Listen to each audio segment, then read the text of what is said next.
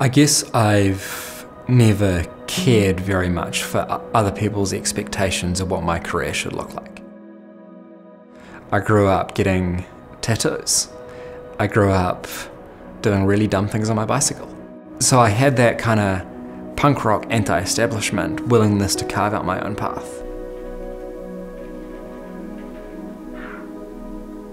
So my career plan was to go to law school, and then stuff happens, and then I'd save the world. And then everyone told me that I should become a judge's clerk.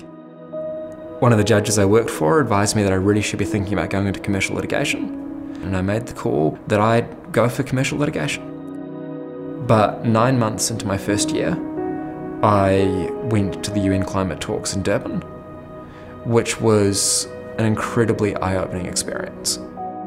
I saw the breakdown and the hope of international law.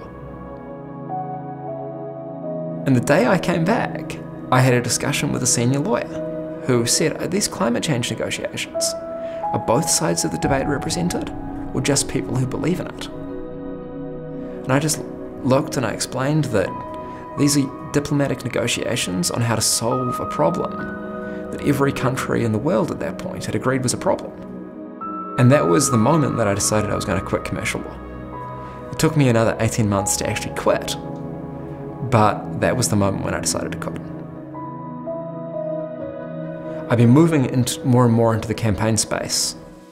I work now campaigning to increase climate action in New Zealand.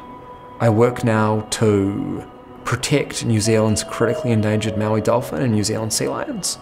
I work to call for marine protected areas to be established according to the interests and the wishes of mana whenua. I want to leave the world a better place for people than I found it. My jobs have been going towards ecological issues via human rights, because I see these as intimately connected. So I want to win campaigns, and I want to bring social, political, economic change to help people by helping to protect the environmental systems that sustain us.